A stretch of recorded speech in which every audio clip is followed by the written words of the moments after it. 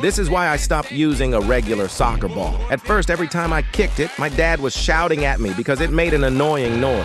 My mother also didn't let me play because she said that I am destroying the walls of the house. I don't even kick it that hard. Yeah, forget about that. This is when I decided to buy an indoor kickball so I can play without hearing them. It's also super bouncy, and it has soft materials that let me kick it as hard as I want. I don't know how, but it always comes back to my feet. If you like football and have strict parents, you should check my bio.